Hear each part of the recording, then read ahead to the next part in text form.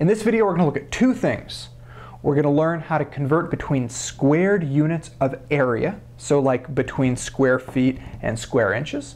And then we're going to look at how to convert between cubic units of volume, so like between cubic feet and cubic inches. This question asks, how many square inches are in 2.4 square feet? So we're going to be converting here between feet squared, square feet, and inches squared, square inches. And we'll be starting with 2.4 square feet. We're going to want to multiply this by a conversion factor to get rid of the square feet. So to make this conversion factor, we want to find a relationship between feet and inches. 1 foot equals 12 inches. There it is. Here's a mistake that people often make. I don't want you to make it.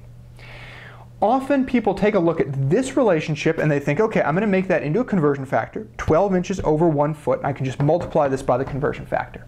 Absolutely not. Don't do it. Why not? Why can't you do this? Well, it's because this unit up here is feet squared, and this unit down here is just regular feet. So you can't cancel them because they're different units. Square feet, regular feet. So we've got to make a relationship that we can then use to build the conversion factor, and this relationship has to have square feet and square inches. Here's how we do it, okay?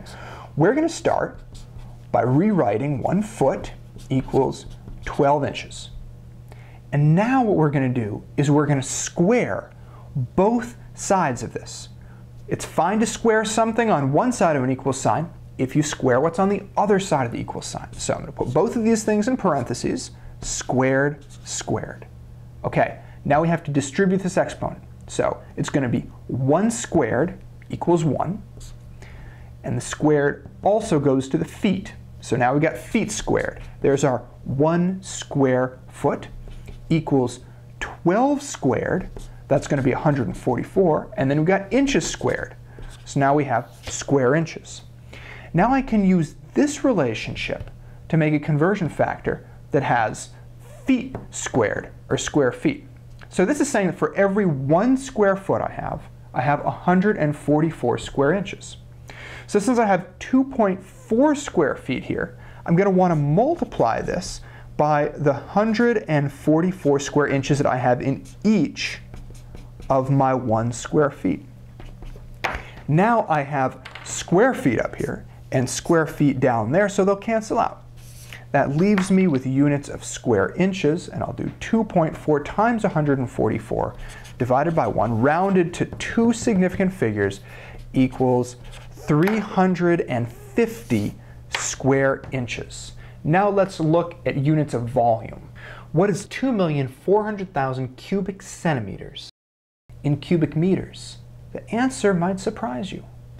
So we're going from centimeters cubed to meters cubed, and we're starting with 2,400,000 cubic centimeters.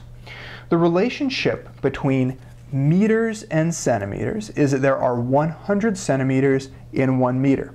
But as we saw before, don't mess up and think that you can write a conversion factor to get rid of cubic centimeters by putting something like this with 100 centimeters on the bottom. No, because these are regular centimeters, they're not cubic centimeters. So to get this into a relationship that will give us cubic centimeters, we're going to rewrite 1 meter equals 100 centimeters. And now I'm going to cube both sides of the equation. This to the third and this to the third. Distribute this. Now, 1 to the third just equals 1. Meters to the third gives us 1 cubic meter. Now, 100 cubed is 1 million, right? 100 times 100 times 100. And now the cube distributed onto centimeters gives cubic centimeters. So the conversion factor now is going to put cubic centimeters on the bottom. So I'm going to have 1,000,000 cubic centimeters, and I'm going to have 1 square meter on the top, just telling us that for every 1 square meter we have 1,000,000 cubic centimeters. Cubic centimeters on the top, on the bottom, 2 1,400,000 times 1 divided by a million is going to give us 2.4 cubic meters. So a whole bunch of cubic centimeters are not that much in cubic meters.